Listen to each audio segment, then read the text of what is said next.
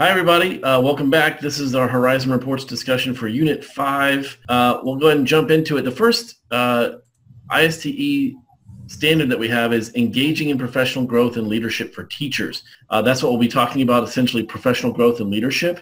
And I'll start off with the report that I'm doing, which is the 2017 Key Trends in K-12. That was a summary report because they haven't released the detailed report yet. What I can say about professional growth and leadership, they had a lot of the topics that we talked about 3 sessions back, talking about advancing cultures of innovation and doing deeper learning approaches, doing focus on measured learning and redesigning learning spaces. All this stuff we covered before, but I think from a professional growth and leadership standpoint, they do call these things out in the summary. For example, for measuring learning, it says schools must rethink how to define, measure, and demonstrate subject mastery and soft skills such as creativity and collaboration. And I think that, teachers have a definite role in that, and teachers have a definite role in things like adapting, redesigning learning spaces. So I think it's there, but it's just not mentioned as explicitly in some of the other reports. Yeah, definitely. The K through 12 2016 edition kind of hits on the same thing about rethinking how schools work. Excuse me. And it was kind of interesting. There's one particular part where it talks about how LinkedIn did a report that on average people change jobs 4 times before turning 32 years old. Yeah. And to me, it was like, well, if that's true and that we are based around, it says that students right now are characterized as entrepreneurial global thinkers who are highly social, visual, and technological. Well, if that's true and they're going to change jobs, then we can't go to the old school approach where we do pen and paper and we kind of, do things that are not based around technology, as well as the fact that we can't do training for the workforce as a whole. It needs to be more guided towards something because obviously they're going to change their minds over and over again, which is why, in college they have that undecided option or undeclared because it is possible that people are going to change their minds quite often.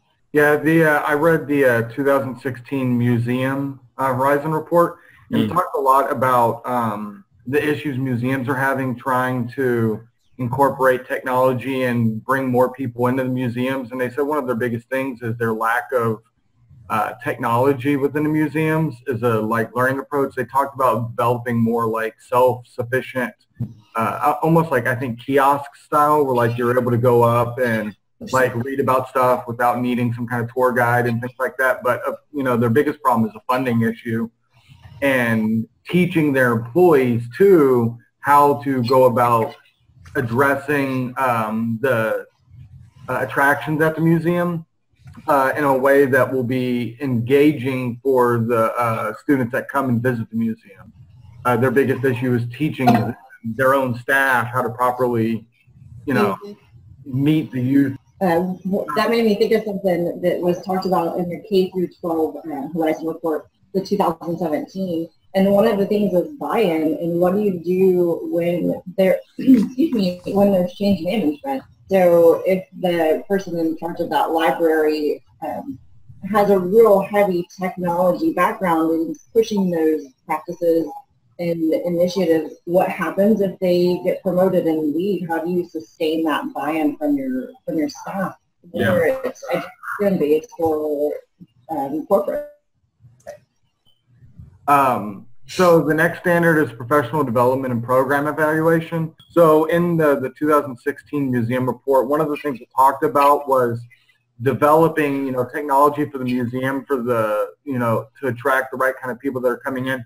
And it talked about 2 different things that are really, keyed in on was, one, they're focusing on the quality of the technology that they're trying to implement instead of quantity, which is kind of a problem that I think, there is in education, that a lot of people are developing all kinds of different things, but it's either not thought out on how to properly use it in schools, or it's not being utilized in a way that is good for everyday learning. Yeah, that's kind of what we were talking about last time with the fact that they have so many things that are on apps now because it is something that they can have access to.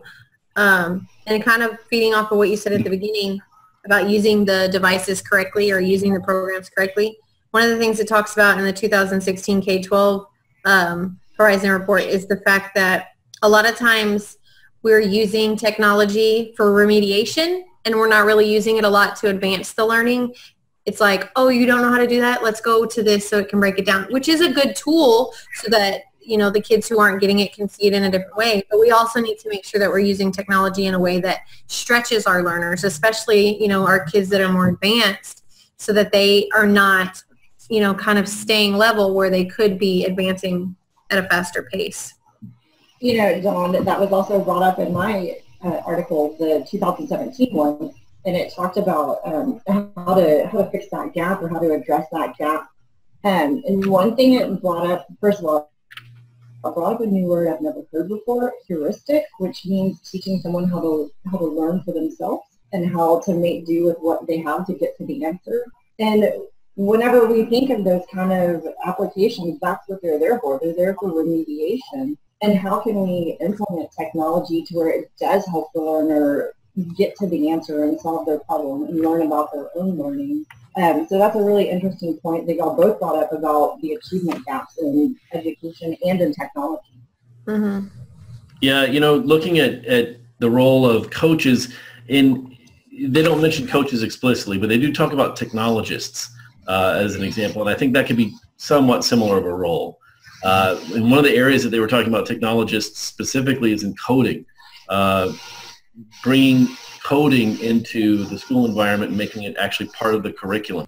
So our last standard for this week, it's for coaches also, and it says content knowledge and professional growth. Technology coaches demonstrate professional knowledge, skills, and dispositions in content, pedagogical, and technological areas, as well as adult learning and leadership, and are continuously deepening their knowledge and expertise.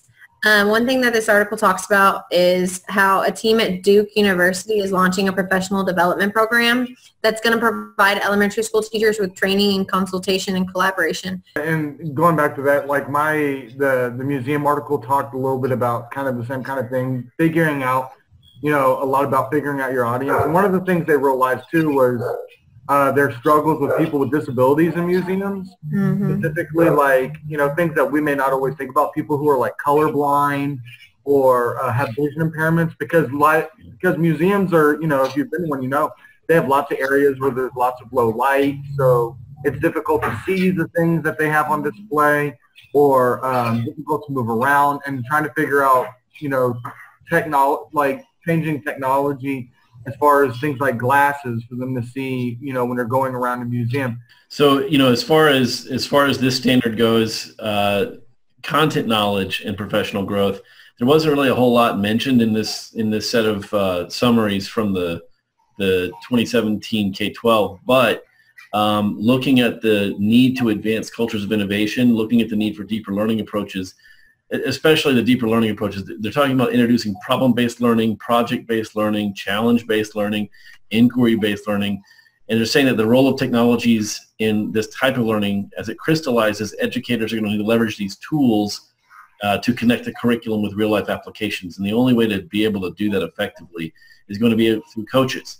Just from personal experience, seeing project-based learning implemented on a campus, it's so important to have a coach that can help you just to understand what you're doing with it. Because John, you're right. Sometimes as teachers, we get so caught up in like the excitement and razzle-dazzle of a new technology, the new style of learning, that it's hard to know what you don't know yet. So it's nice to have a coach who kind of has worked through a lesson to see like, hey, this might be a kink that you might encounter. This might be a technology kink or just a pedagogical kink, or even something with how the content plays along with the project-based learning. So it is really important to have a coach who's strong and willing to branch out and try it. Dawn, I don't know about you, but I've noticed on campuses that sometimes we see teachers kind of get in a rut, and then they get scared to branch out. So when they start seeing other teachers doing the project-based learning, the inquiry-based learning, and the problem-based learning, it's a lot easier for them to kind of smooth into that transition to try something different in their classroom, especially when they have the support of campus. Thanks everybody for watching our Horizon Report discussion. Again, I'm Brianne Wilson, Scott Tush, John Reese, and Don Wiedemann. See you next time. Bye.